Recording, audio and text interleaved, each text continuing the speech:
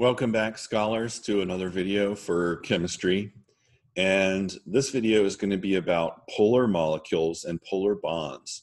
And so my objectives for you by the end of this video, you should be able to predict whether bonds are polar, nonpolar, or ionic using Pauling electronegativities.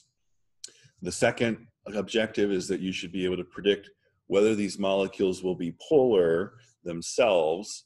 In other words, that means the molecules have dipoles, and you consider symmetry and the polarity of the bonds to do that. So what does it mean when we say that bonds are polar? Or why do we care about this? Why do we care about the bonds if all we really care about in the long run is what the molecules do for intermolecular forces? Well, the polarity of bonds themselves are determined by electronegativity, and that polarity is useful for investigating molecules, especially in different places, like out in space, on different planets, on different moons. And polar bonds themselves are active for infrared light absorbance. So this is like heat, or the light that we think of along with heat. And if you can absorb infrared light, then you can do infrared spectroscopy. This is extremely useful for investigating organic molecules and the different types of functional groups that are in those molecules. And this is one of the ways that certain molecules like formaldehyde or alcohols have been discovered on different planets or different moons, like the gas giants or on some of the moons of Jupiter. Nonpolar bonds themselves don't absorb infrared light very well, but they do scatter what's called Raman light. And this is useful in a technique called Raman spectroscopy, which you can learn more about in more advanced levels of analytical chemistry. The polarity of the molecules themselves is determined by the symmetry of the molecule and to some extent the polarity of the bonds. And if a molecule is polar, that means it has a dipole. And this is important because molecules with dipole absorb microwaves very well, and so you can do microwave spectroscopy here. And again, this is very useful in things like space exploration, but also at home in our own microwaves. One of the reasons why we have microwaves in our homes is because water has a dipole, and that microwave can put energy into the water molecules, and the energy in the water molecules then can be distributed to other neighboring molecules to allow us to heat up our food using a microwave. The Raman spectroscopy with the nonpolar bonds in space exploration has also been used to discover molecules like methane, ethane, propane, molecules that do not have polar bonds themselves and would be hard to discover using other spectroscopy techniques. So if this polarity is determined by electronegativity, it would help to know what electronegativity is. And you may recall from earlier when we discussed periodic trends that we discussed electronegativity, that we said the electronegativity was highest for fluorine. And with the Pauling electronegativity scale, that fluorine has a value of 4.0. And that's the highest electronegativity on the whole periodic table. And that's a measure of the relative ability of that atom to attract electrons in a bond to itself. One of the reasons why that electronegativity is so high for fluorine is because it's such a small atom relative to other atoms, and it has so many protons in its nucleus compared to other small atoms. Notice the electronegativity decreases as you go away from fluorine, and this is the values, or these are the values we want to use when we're trying to determine whether the bonds themselves are polar. So what does it mean if a bond is polar? Well, if it's a polar covalent bond, the electron pair, the bonding pair of electrons, is not shared equally between the atoms, and this results in an uneven distribution of charge. And the bond polarity itself is a measure of the extent to which the bonding electrons are unequally shared due to differences in electronegativity of the bonded atoms. When you have these polar bonds, you develop partial negative and partial positive charges on the opposite ends of the bond. One of the things you should notice here with these symbols is that these symbols are the lowercase Greek letter delta, which is kind of like a curly D, Our capital letter delta is a big triangle. When we see the big triangle, the capital delta, we should be thinking big change.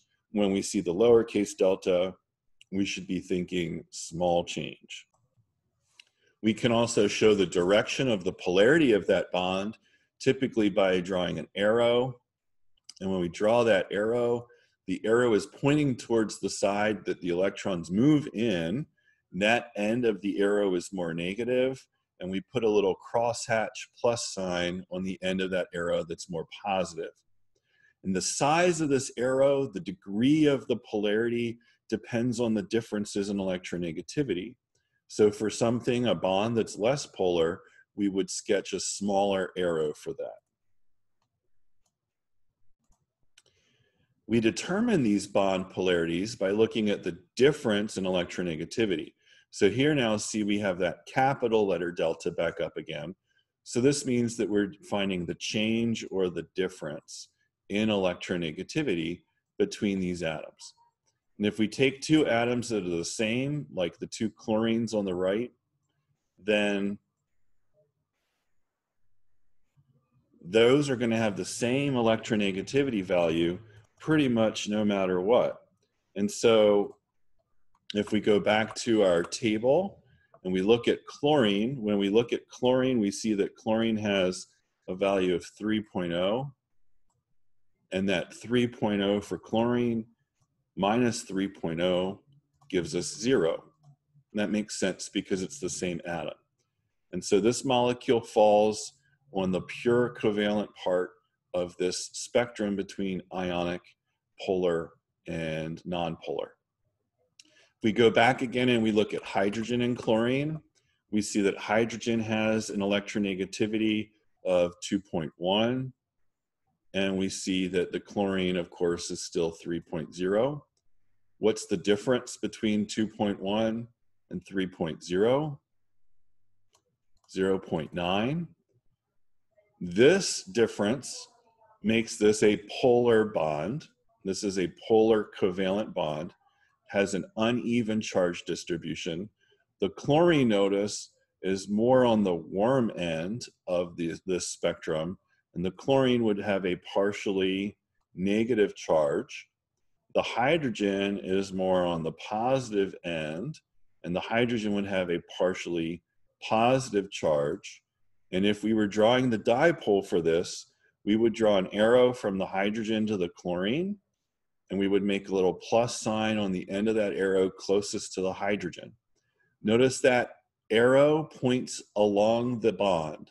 I placed it above the bond, but it's actually pointing directly from the hydrogen to the chlorine.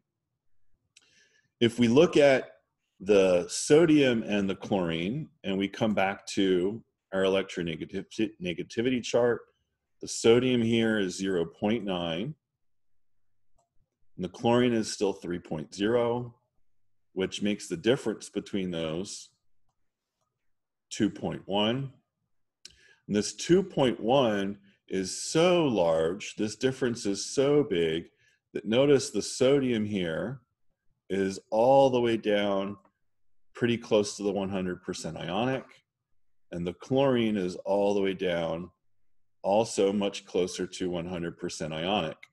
Not only are these positive and negative, but this represents a full transfer of that electron, of that bonding pair. And even though you might draw a bond between these two atoms, this is really an ionic bond. These electrons really are not shared at all. Our arrow for our dipole here is going to be huge because of that electronegativity difference. And so the way we can really tell the difference between these is that our 0 to around 0.4 inclusive is considered to be nonpolar, and above 0.4 for our electronegativity difference to around 1.7. Some people say 1.8. This is our polar range. and greater than 1.7, certainly greater than 2, is going to give us an ionic bond, where those electrons move completely from one side to the other, and you create ions there that in what we might not have thought of previously as a molecule. So go ahead and take a look at the chart, and hydrogen got cut off here, so I've given that value to you here. It's 2.1, and the rest of the chart is reproduced here for you to take a look at. And for each of these following pairs, go ahead and pause the video and identify which bond in each pair is more polar. And for that bond, sketch a vector, these are the arrows, showing in which direction the electrons are shifted. So for example, carbon is 2.5 and sulfur is 2.5. So what's the difference there for that bond? Hopefully you said 0. And carbon is still 2.5, but oxygen is 3.5. So what's the difference there for that bond? Hopefully you said 1.0. And in that bond, in that carbon and oxygen, which atom is pulling the electrons more?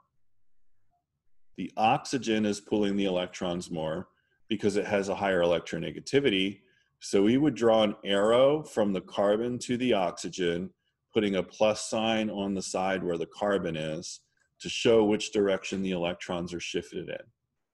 So what you should go ahead and do with these other 4 pairs is go ahead and pause the video and determine which bond is more polar.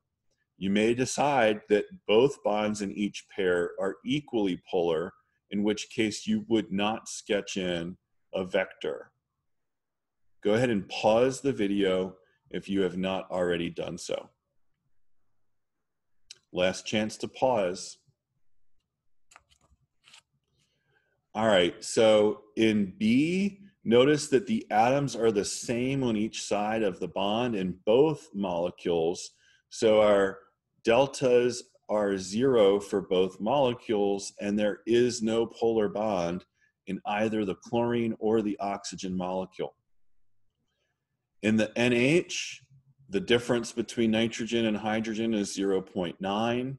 For carbon and hydrogen, the difference there is 0.4.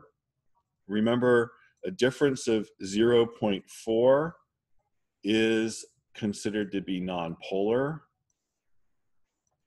But the difference for the nitrogen and hydrogen, not only is that polar, but that's also high enough that it's higher than the carbon and hydrogen would have been, even if both were nonpolar. And the nitrogen is the higher atom, so our arrow for that points from the hydrogen to the nitrogen. With carbon and fluorine and carbon and chlorine, notice that the one atom, the carbon, is still the same. So really look at the fluorine and the chlorine and think about which one has the higher electronegativity. And the fluorine is always the highest. And so the CF bond is more polar than the CCl bond. And our arrow points from carbon to fluorine. Finally, for pH and NCl, notice that even though all of those atoms are different, the differences in electronegativity between both of those atoms are again 0 in both cases, so neither one of those is more polar than the other. Keep those pairs in mind. We'll come back to those at the end of the slides. Once you know whether the bonds are polar, then you need to think about the overall molecule. The overall molecule's shape will determine in which direction those bond polarities point in. So if you have a non-symmetrical distribution of electrons, then you have a molecular dipole. This is most often caused by polar bonds or a non-uniform distribution of polar bonds. So when we look at carbon dioxide though, and we know this is a linear molecule, and in this linear molecule, our 2 bonds, our 2 polar bonds, are pointing directly opposite from each other, What example can you think of where you might have two things on opposite sides pulling on the same object? A tug of war is always what comes to mind for me. And in this case, in this tug of war, neither oxygen is winning. Neither oxygen is beating the other oxygen with its tug of war.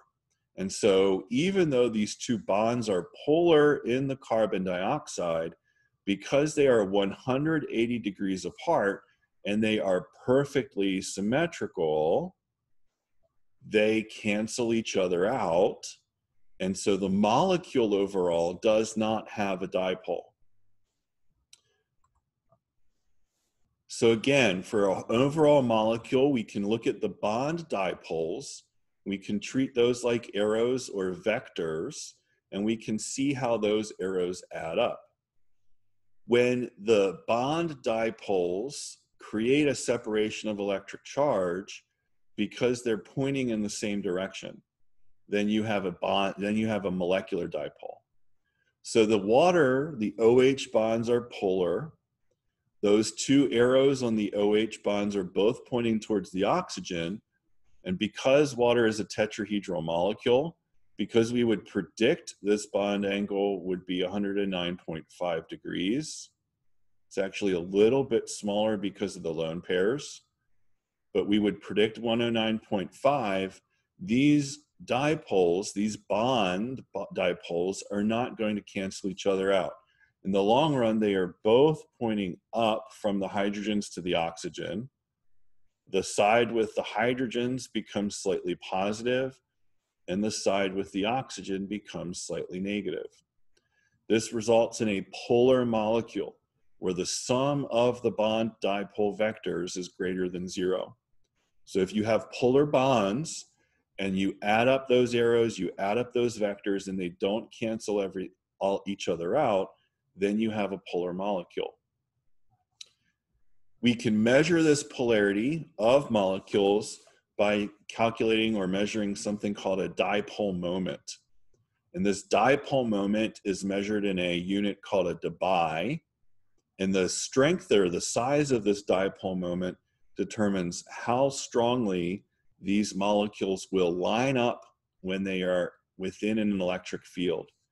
So on the left side here, the electric field is off. On the right side here, the electric field is on. And the positively charged hydrogens and the negatively charged chlorines will point at the oppositely charged plate. Remember, these are not full charges, they're partial charges, but the strength of that partial charge, the strength of that dipole moment determines in which direction those molecules will line up. And the stronger the dipole moment or the higher the dipole moment, the more polar the molecule will be. So here's a few molecules as examples. And if we look at these molecules, we can see the hydrogen and the fluorine, 2.1 and 4.0. The electronegativity difference is 1.9, okay? This might be over the edge for considering it to be ionic. It is also covalent for sure because HF exists as a gas. The water molecule, which is next, the difference there, the difference is between 3.5 and 2.1. And our difference then is 1.4. Notice the difference for HF was pretty close to the dipole moment, but the difference for water is not the same as the dipole moment. Part of this is because these bonds are pointing at different angles from each other. And part of this is because the dipole moment is not really connected with the difference in electronegativity. The NH3, remember the shape of that electron geometry for NH3 would be tetrahedral. The bonds here between these hydrogens would all be 109.5 degrees.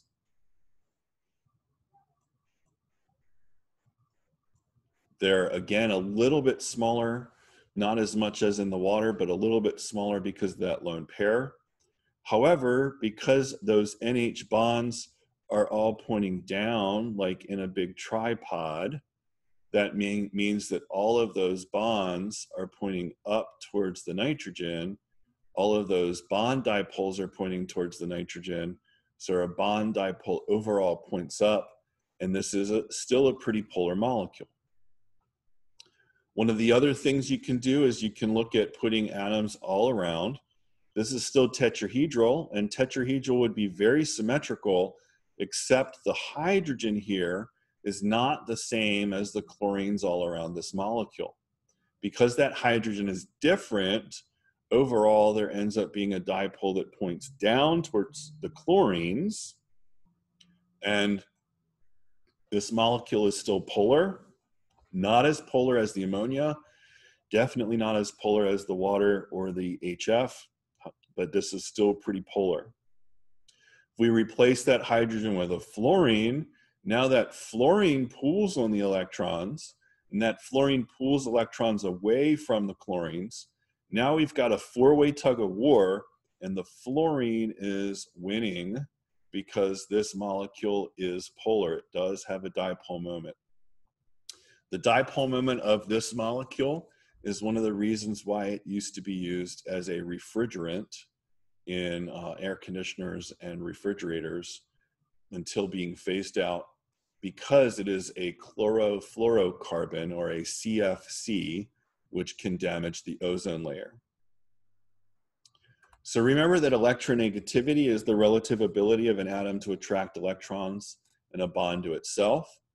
What did we see when we looked at the difference in electronegativity between phosphorus and hydrogen, or between nitrogen and chlorine? And the differences for both of those were 0. And so we can see dipoles for molecules in which the delta, or they have no polar bonds.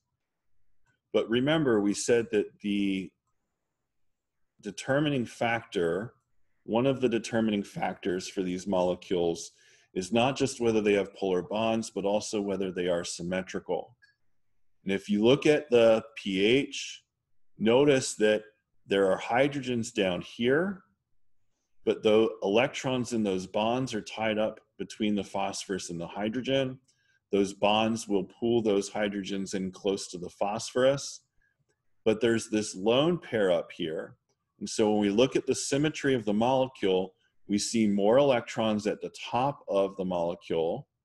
We see this warmer color here at the top of the molecule on this electrostatic potential map, and we measure their dipole moments. pH 3 has a dipole moment of 0.96, which is actually more polar than this trichlorofluoromethane, which had a dipole moment of 0.45. So even though this does not have any polar bonds, it's still more polar because it has an uneven distribution of electrons. We see the same thing happening with the NCl3, but now remember, these chlorines have their own lone pairs. Because these chlorines have their own lone pairs, the difference in electronegativity here, or rather the dipole moment of the molecule, is not quite so large. These chlorines are also bigger, and they push each other apart. And so even though we would say this would be a tetrahedral molecule, because the chlorines are so big around the nitrogen, the bond angles here might actually be a little bit greater than 109.5 degrees.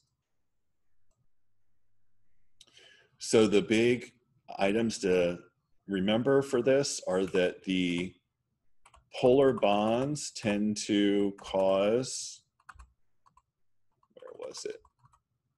Polar bonds tend to cause a non-symmetrical distribution of electrons. A non-uniform distribution of polar bonds can cause this, but the molecular dipole itself results from a non-symmetrical distribution of electrons. And whether you have polar bonds or not, there are many cases where you can see non-symmetrical distributions of electrons leading to dipole moments for these molecules. Please check into the chat, the discussion group, and stop into office hours or our chemistry session next Wednesday at 1 p.m. for more information.